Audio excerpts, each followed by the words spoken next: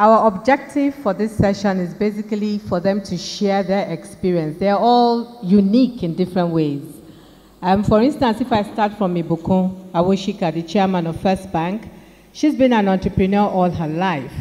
And she's also into a lot of community initiatives, trying to get entrepreneurs to grow, especially young ones. How has she used the power of networking, for instance, to succeed in her career so far, even though she's an entrepreneur? If you take Bola Adesola, she spent all her years in banking, both in Nigeria and outside Nigeria, and she's been an ED in First Bank before becoming the MD of Standard Chartered Bank.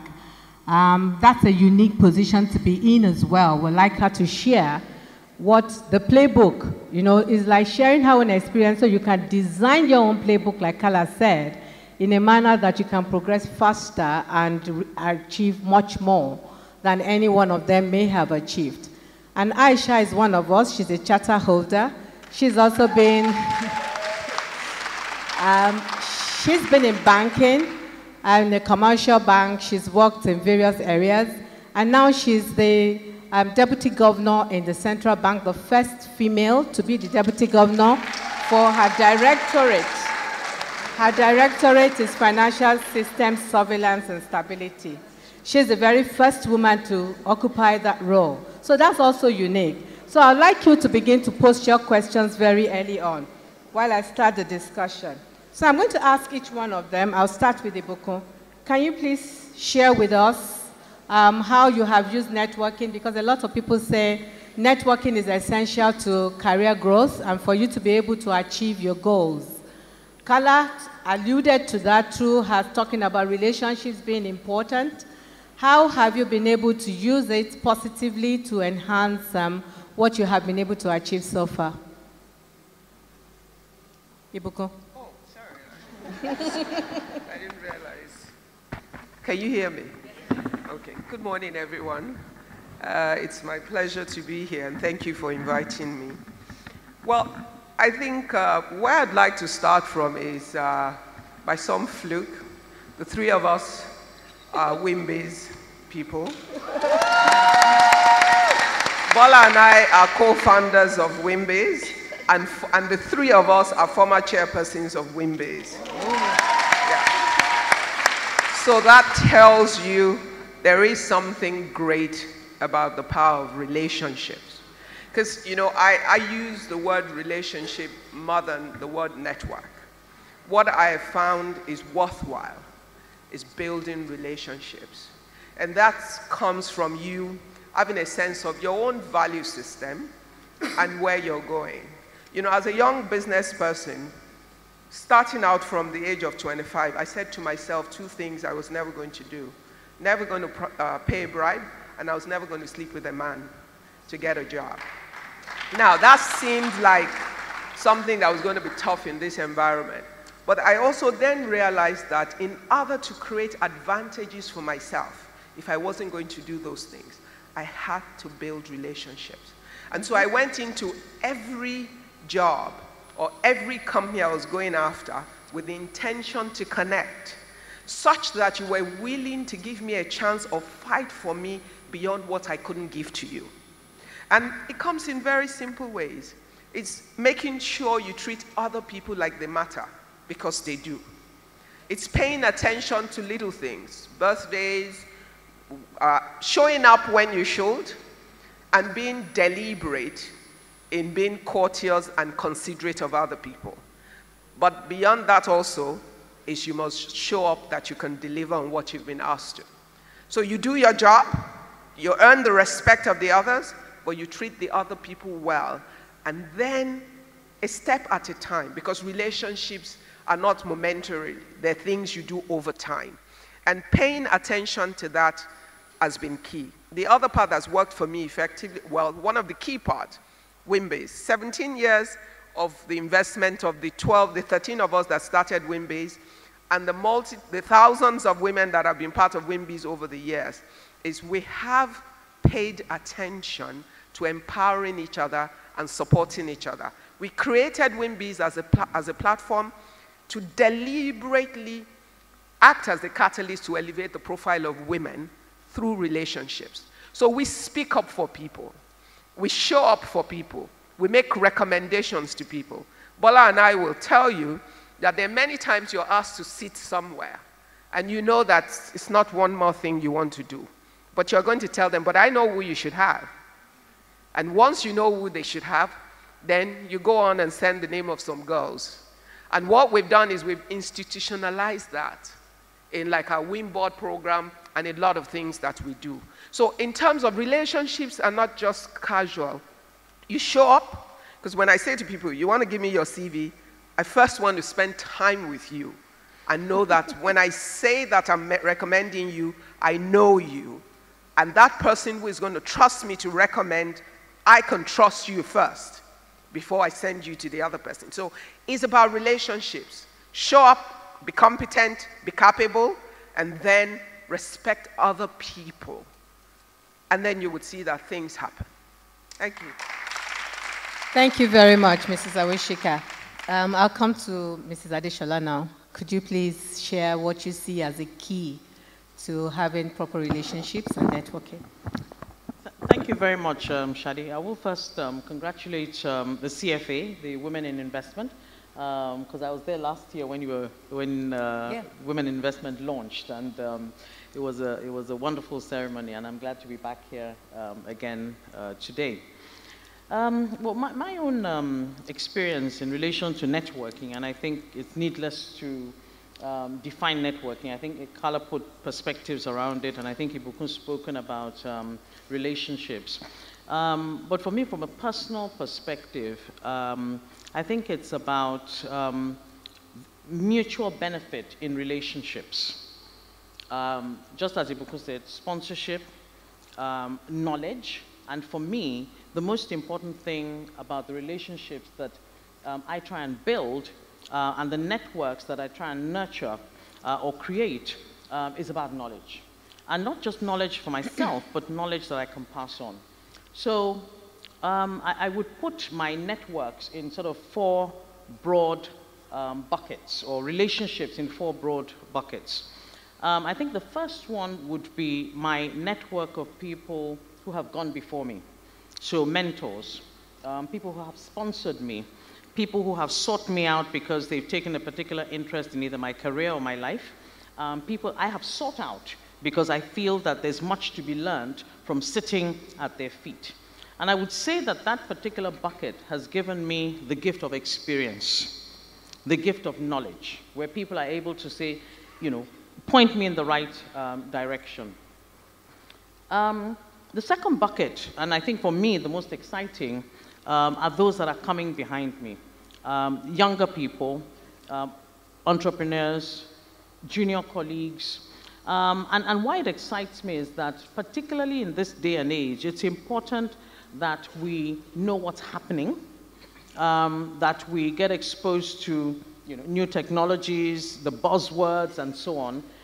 When I look at my bank, the average age is probably slightly under the age of 30.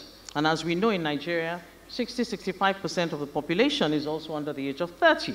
So I think it's important as I creep towards 60 that I have a feel and I can feel the pulse of that generation. And so I actively seek out younger people to have relationships with, and they also seek me out. And I'll give one quick example. I was on a plane about 6 months ago, trying to get some sleep. And you always have one person on a plane who decides to keep walking up and down, greeting everybody and making a whole lot of noise. So somehow I was woken up by some buzz and activity, and people were taking selfies with a young chap. So I thought, what's going on here? And this one walking up and down had worked with me many years ago.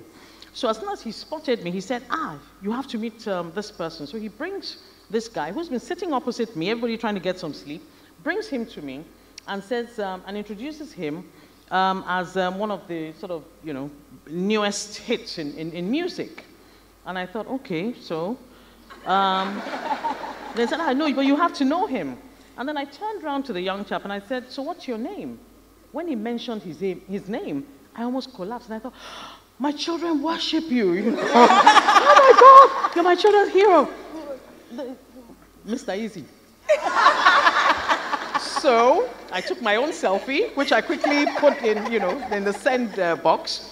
But the interesting thing was, a few days later, he sent me a note.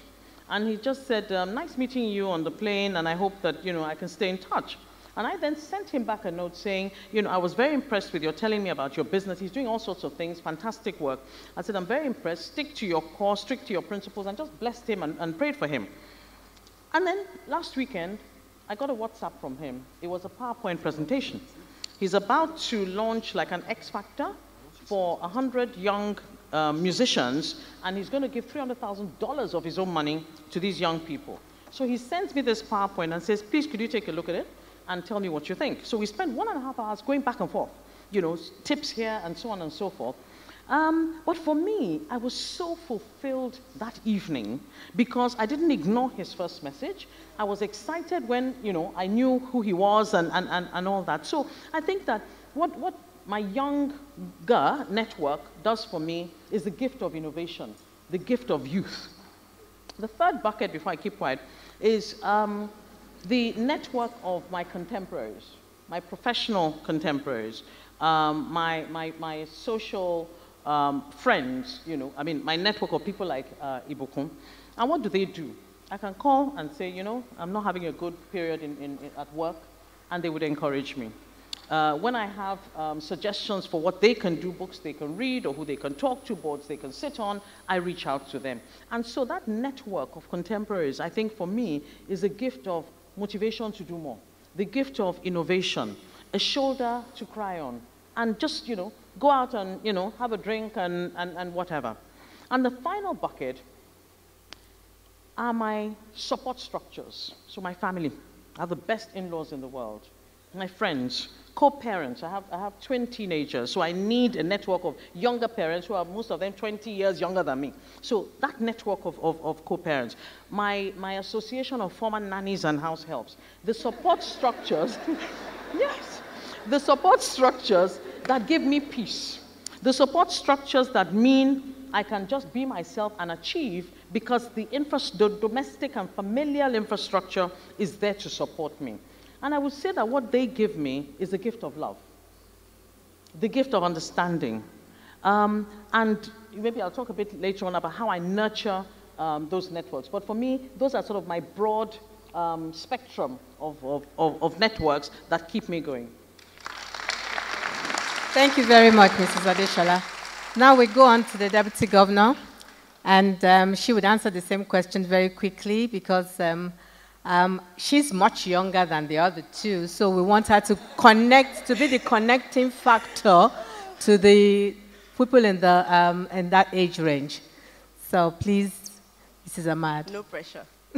Can you all hear me? Yes. Okay, it's great to be here. Good morning to everyone. It's nice to be back in the CFA community, in the WIMBIS community. It's good to see everybody. So, for me, in one word, I'm that person that, well, I used to be, that person that, you know, goes up and down and greeted everybody. It has always come naturally to me. I'm very interested in people, and, you know, that way, everything just evolves. I think that networking is more than just an event. It's more than just you want to get someone's attention at an industry conference or a party. The opportunities are there in your everyday life. So the same way people talk about, oh, eating healthy, living healthy must be a lifestyle, I think networking is also, and building relationships must be a lifestyle. Why are we talking about this? And pardon me to the men, because I took a slightly different Islam. This is a women's investment conference. I thought I'd look at some of the disparities, you know. We're talking about this because there are too few women in leadership, and we're trying to look for what the success factors are. What are the men doing well, you know, and how can we get more women there? You would expect, because women usually have, well, we're seen as better social, we connect easier. We do a lot of the emotional labor, both at work and at home. By emotional labor, I mean things like making sure the team is working together, making sure that somebody had an issue, one of your team members had a personal issue, the woman is more likely to know and tell the others, and just keeping the fabric of communities together. So you'd expect that because we're doing that, we will be good at networking, but men are better than us at it. In fact, there's research that shows that. I think there's a LinkedIn research that says that men are actually better connectors. So women can form deeper relationships, but men form more varied, sort of wider relationships, and they're usually more strategic to leverage those relationships. Why? 3 things sort of I identified. 1, the shared time. We just don't feel like we have the time as women. You're busy. Carla talked about putting your head down. A lot of us think like that. If I only work so hard, if I only give my best, if I only show this organization that I'm the best person they have, they would promote me, they would increase my salary, they'll give me more opportunities, but it's never that way. By the time we finish burning all our energy, we really don't have time to start to think of networking. 2, the issues around what I'll call the chemistry. The truth is that when a man and another man want to try and network, there's no issue of chemistry or whether there's another, motive. But when it's a man and a woman, there's always this thing, right? Whatever it is. And you can't blame women that sort of feel like, okay, I don't want to get into that sort of space, and things like that. And of course, things like the societal expectation that, it sort of reduces the amount of time we have sort of to do, to be more strategic. There's also that whole, people might think you're a hustler. Why are you hustling me? Why are you trying to get ahead? Why are you trying to be ambitious? Something that when men do is not seen as negatively. I think to make it easier for us, and this is now for men and women, is to be in your natural space. It's to trust that those that are of your tribe would naturally be attracted to you. Those that see the potential in you would want to mentor you, would want to sort of promote you. I also think that to be a good networker, so when we think about networkers, we think about people that are very confident, very positive, they have good manners, they think about people, courtesy, they're widely read, because you have to be widely read to be able to have a number of conversations with different people. And you can't have a network that is just restricted to just your career. There's so many opportunities. There's church, there's mosque, there's your friends, then there's your old school friends whom, I don't know about you, usually as you finish school, you're always so different. These people end up going to different parts, so keeping them in your life actually enriches that. There's the charity work and things like that. So what I would say is that to be considered as a strong networker, you need to be the node. You need to be the one that connects other people. And the only way you can connect other people is when you have a wide sort of variety of those relationships. I think I'll just stop there. Thank you very much. I'm sure we all learned. Sorry. I'm sure that we've all learned a few tips. There are quite a number of questions that have come in, and I'm going to start by asking some of those questions. One of which is really, how do you find the time to keep all these network groups, keep them working in a manner that you are able to draw all the benefits out from them?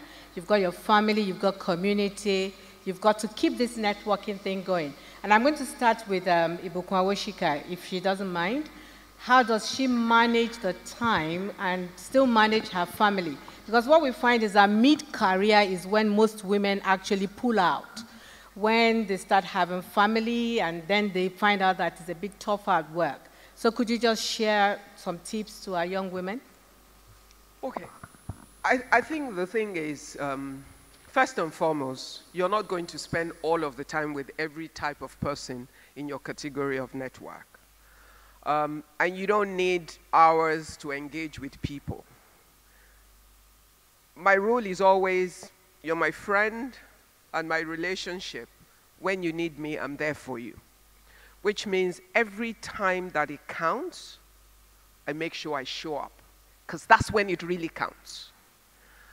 My year group, Shade and I are in the same year group from our secondary school. And we have 4 meetings a year. Maybe in a year, maybe I'll make one. But then I always try to host a Christmas party. That way, everybody knows I'm committed, but I don't have the time. And then there's the WhatsApp group. So everybody's birthday, maybe I would have missed 3 or 4 because I haven't even gone into the group. And then the day I go, I catch up and send a message. So everybody knows I'm still here, but I'm not readily available. And when you meet people you haven't seen for a while, there's a way you greet people in an offhandish way, and there's a way you like they really count and they matter. So you have to learn skills of engagement that makes people, I'm not there, but when you look for me, I would respond. I'm not there, but when I see you, you'll be like, gosh, I wish I'd seen you every day for the last 2 months. You know, you sort of do that. Then you have your close friends. The people that are really your friends, who understand your life, will support you through being there and not being there. But I hate social parties in Lagos. But if Bola is having her father's funeral or mother's funeral, or any of her twin daughters are getting married, I will wear everything I need to wear, and I will sit there for 10 hours if that's what I need to do. I always call it sacrifice of love. I hate the noise. I do not drink. After 1 glass of water or soft drink juice or something, I'm done. But for that day and that moment, for that friend, it means a lot for me to be there. I will do it. Now, if I'm not there for the next 5, 6, 7, 1, she knows that on the day that it counts, I'm there for you. Now, for business relationships, they're the ones that least require time. They just require acknowledgement and relationships. And it's really, my husband gets mad at walking through the airport, going through places with me. He's like, must you greet everybody? So I'm like, what? Do I say, sorry, I can't greet you today because my husband doesn't like me talking to everybody? So I always say to him, look, for me, maybe it's nothing. But for somebody else that's looking up to you to say hello, it means something. So, and because it means something, it would only take 30 seconds to say, hi, how are you? Are you okay? Nice to see you. I've got to run. They're fine, because that's what it is. And now in this selfie age,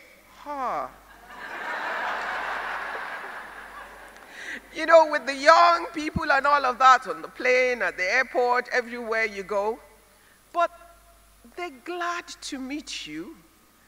They're happy, and they're quick to say, you're my mentor. You know, you're my mentor from afar. Because they don't, I'm so glad to meet you. How can that be a bad thing?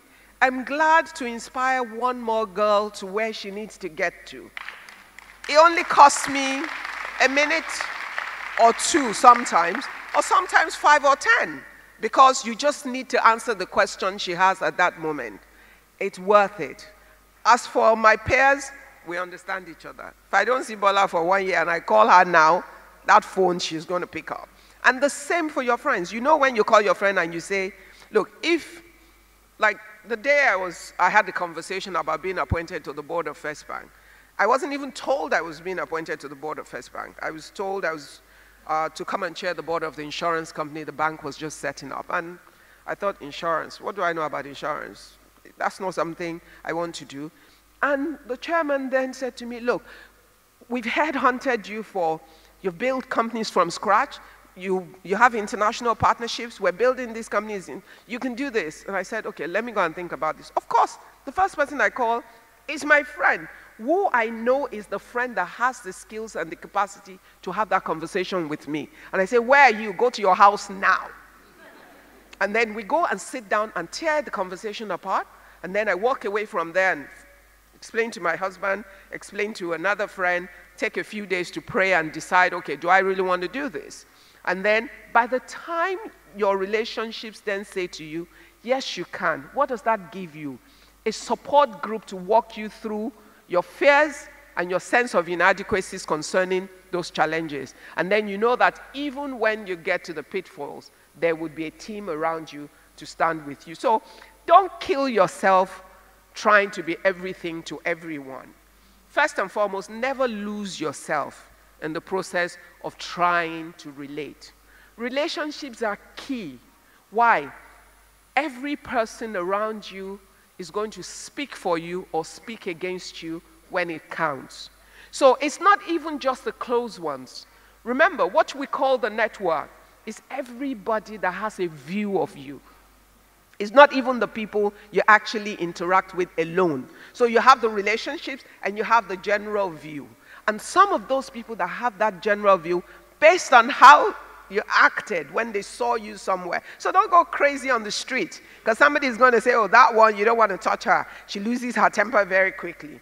I'm saying, as a woman, you're going to be deliberate. So in being deliberate, you're going to consciously manage how you behave, how you relate to people, and how you conduct yourself, because sometimes you don't know who is in the audience or who is standing around you, and every person has a view who is going to speak for or against you somewhere. Thank you.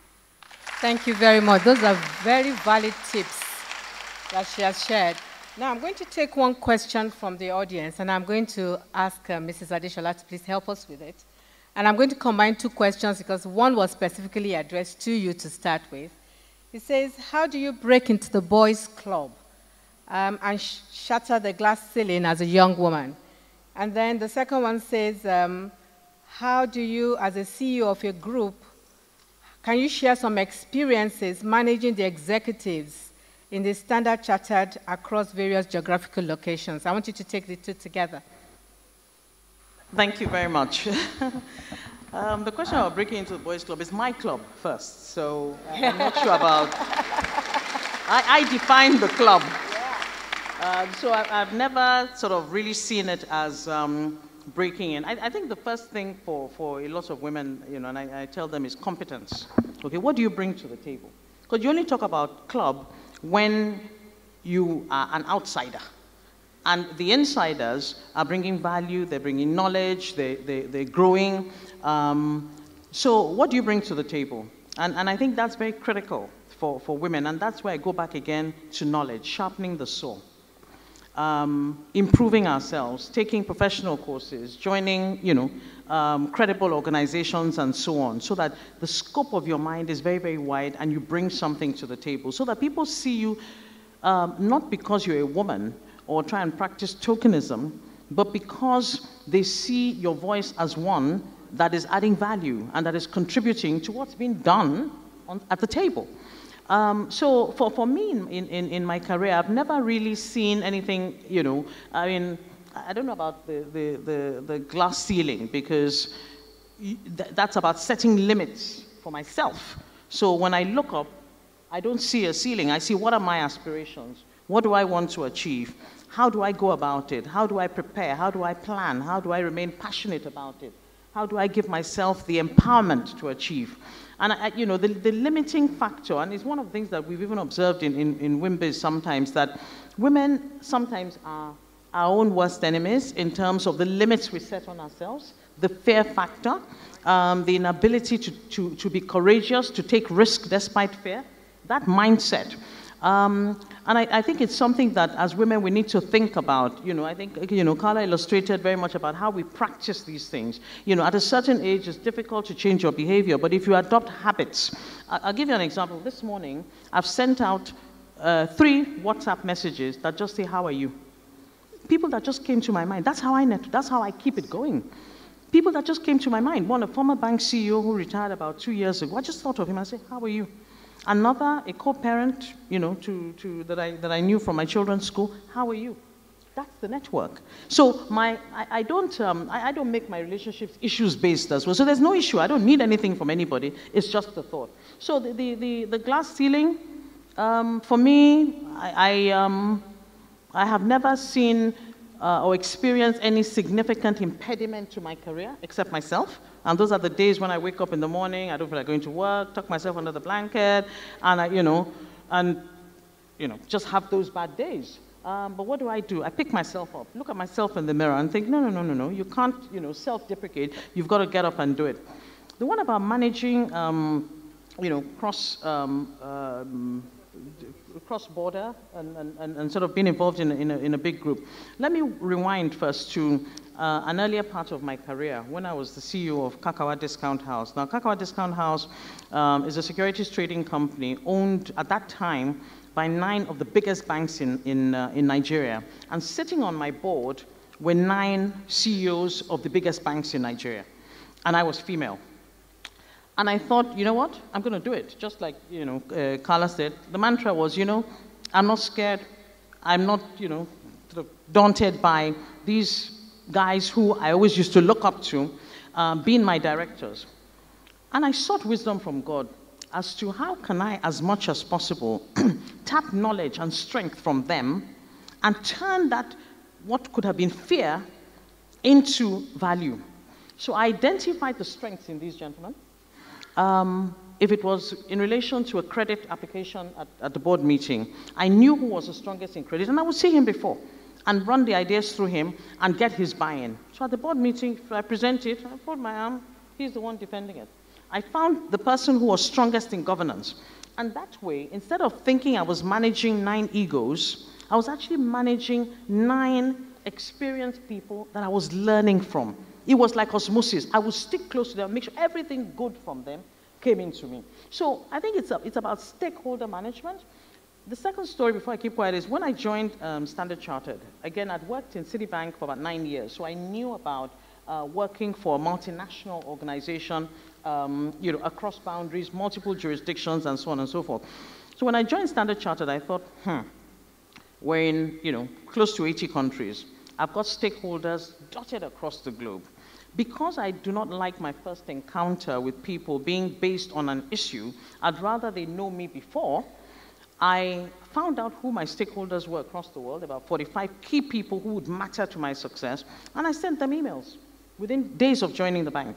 And very simple email, greetings from Lagos. Hello, my name is so-so. I just joined Standard Chartered Nigeria as CEO. Our retail banking is doing well. I know you're the global head of retail banking, and I believe that, we would have a lot to work on together. Please, feel free to reach out to me anytime. End of story. And I forgot all about that. And I found that by the time there was an issue, and I was reaching out to an individual, because they had heard from me, as a greeting, or somebody gets promoted, I just send a little note, congratulations on your new role. It was much easier for me to manage my multiple stakeholders, such that within 3 months, actually, of joining the bank, I had to make a presentation to our group board. By the following January, we have yearly meetings with like the top 150 of us in the bank. I actually did a presentation on Nigeria, so I got so much visibility within the first couple of years, because I actually reached out to them. I wasn't waiting for them to send me, a note about, welcome on board. So it's not been easy because there are, again, multiple cultures and so on. But I say again, what am I bringing to the table? I'm sorry, what am I bringing to the table? And I think that is what is critical in managing multi-stakeholder relationships. Thank you for that comprehensive response. Now, when the Deputy Governor was speaking earlier, she said she is a people's person, and it comes naturally to her. Now, I have a question from the audience here that says, most people expect favors from their networks. How do you set boundaries while networking? Where do you draw the lines? I like that question because I don't know if I spent enough time really talking about what has worked for me personally. Is networking, so if you want to call it networking or relationship building, but for networking sake. Relationship building for relationship's sake. I know that most times we are trying to invest in people so that later on we can get something out of them, but I honestly want you to know that that has never been my intention. I think what tends to happen is I more want to be seen as the one to go to if you want to meet someone. That's where I'm coming from. Now, if I want to be that node, like I say, be the node that connects people, it then means you have to be varied as well. So I don't know about drawing the line. So I don't know which perspective they're coming from. Are you saying, or how do you, as somebody in position, draw the line? Is that the question? I think the mindset of the person that put it is, when you have a relationship, there are favors that are expected. You need to give favor or something. That How do you then set the limit of how far you want to go? I get you. That is a very good question for me. I do get people call me for this or for that. And the way I see it is this. If they have access to you, what do you want them to do? They shouldn't call you. If they have an issue, no, what would you do if it was you? You have an issue, and you know someone that can help you with it. that's what you would do. You would call the person, you would reach out. I don't really see it as drawing boundaries. I see it more around, what can I do? Are you saying they can ask you for anything? Because I think the question is from the limit within of, my, so within my power. No, I want to address many things because it's also overwhelming sometimes. I know that people in public service get a lot of this, and it can be overwhelming, right? But the way I see it is, what is within your power to do? And there are many things that are actually within your power to do that does not cross any integrity lines or whatever. Fantastic. Just try and do it, regardless of the position that you're in. Of course, if someone asks you whether you're in a position or not, they ask you for something that is not appropriate, that is against the law, whether you were in a position, you will not do it, right? So for me, I think that's how I deal with that. But I thought it was good for me to also, because I didn't really talk about anything personal. What has worked for me, I started out in banking as a front office person. So I had to deal with clients. I had to go out there. I had targets, you know. And I think when you have targets, people always expect that you're going to every networking event and you're trying to get people to be a customer. And I don't know, those are bankers in the room. Sometimes, once they hear a banker, oh, okay, no, I have an account, don't talk to me, kind of thing, you know. And I'm like, I'm not asking you to open an account. So in that position, I've had to really genuinely get people to refer business to me. I'd always mostly met my targets. And I've never had to ask one person in a room to say, oh, I'm a banker, please let me, you know, set up a relationship with you. It's all about caring about the people genuinely. And I really want to just emphasize this. It's not really about going to the room. They can see the opportunistic thing in your eyes. When it's like, all you see me as is this other thing. You don't really care about who is standing in front of you. You don't really care to understand who I am. And sometimes you're trying to connect, not for yourself, but for the third party. So I'm like, oh, Tosin, meet Carla, because this is what Carla does. And Tosin, this is what, Carla, this is what Tosin does. And I think you guys should hook up, right? And there's no way either of them will be having an event or doing something that will not sort of invite you over. So that's what sort of has worked. And every single opportunity I've gotten, it's all from somebody I sort of met in the past, I helped in the past, or just met me and just felt, I like this young lady's spirit, I'm going to give her an opportunity. And sometimes you don't separate the personal from the professional, in the sense that from the Wimby's angle, for example, I've always been very passionate about Wimby, even more passionate than the people that set it up. We are having a meeting. I'm like, no, this is what I think we should do, and this is why we should do it. We should attract so many people, we should. Now, they're working with you in that context, but they're also professionals. So if they have opportunities in the professional context, they know that, okay, you're going to bring, if you're committed, if it's something you're interested in, you bring that same passion to what you're doing. So it's this mesh of things that you can't just put apart and say, oh, okay, I'm going to go out there and now I'm going to start networking. You didn't ask me the question about, I'm going to quickly tell you, you didn't ask me the question about the time. But one thing we didn't talk about was technology, because today you don't have to be physically everywhere. You're already on all these different networks, right? You're on LinkedIn, you're on Facebook, you're on Instagram, and by email, and even WhatsApp. It's all part of it, you know. There are your communities. There are some people that are, okay, they are WhatsApp people, send your once a week WhatsApp. You have to organize yourself on this thing. It has to be a real, I used to have dashboards, you know, and I used to try and look for technology then that will help me organize who I've spoken to. Not because I'm trying to really, you know, mind this thing, but I just want to, these people that I've connected with, I want to keep the connections, not only for me, but for everybody else. So there's stuff that you can actually do, but it has to be part of you. It has to be altruistic. You have to come from a position of abundance when you are networking or building relationships. Thank you very much. Thank you. Yes, Mrs. Awosika wants to say something. You know, just related to the question of asking, it's important that as you build relationships with people, especially up, don't ask for too many things. Be strategic about what you ask and when you ask. If you ask too often, you depreciate in value. Now, I'm telling you from the view from the other side. If you don't ask that often, the day you show up, everybody is going to run around. I'm deliberate about rarely owing people, which means asking for things. So when I make a call, people make it important because they know you will. But I'm quick to give when you can give. Now, the other part of it is just remember, whenever you're calling people, there are many other people calling them at the same time as well. So there's opportunity cost in terms of that. And you want to be that valued one that they give priority to when you do. So build relationships, make it genuine and not based on anything you want. But the day there is in fact, half the time, what I do, especially with a lot of my younger friends, is I hold people's needs, position, and opportunities in my mind. And when you walk into the right opportunity that is theirs, you call them and say, you know what? I think you need to go and talk to this person. And you do that all the time. Or if I look at someone, now, as much as Aishah is part of us at Wimbies, now she's our regulator. She's Bola and I's regulator.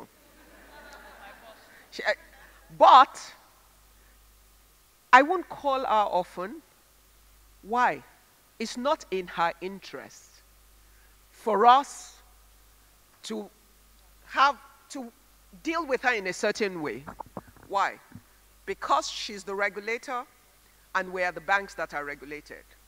And if we have good faith towards her and protecting her job and her integrity on the job, then the way we handle that relationship becomes different and with consideration for how that affects her job. That's how you should deal with relationships. Always be considerate of how what you're going to ask and how you relate will influence or affect that person's position. That comes with maturity, but it's good to learn it early. Thank you.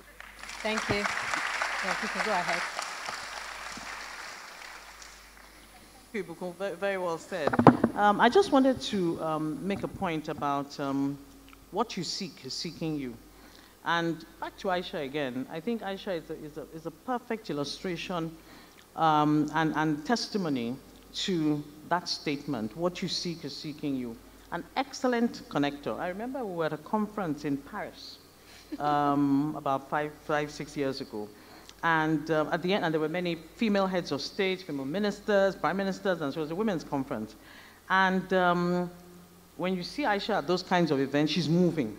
And I remember whispering to somebody, I said, watch Aishah. Before you knew what was happening, she'd taken photographs with them, she had spoken to them, she was shaking their hands and all that. But you know, what you seek is seeking you. That she's deputy governor of CBN today, it didn't just drop from the sky. It's about positioning. Positioning for connection and being recognized. It's about speaking up, showing up, sitting up. Because she didn't just sit there, she also improved herself. She spoke up, she was visible, she was adding value, and that's why she was spotted. The second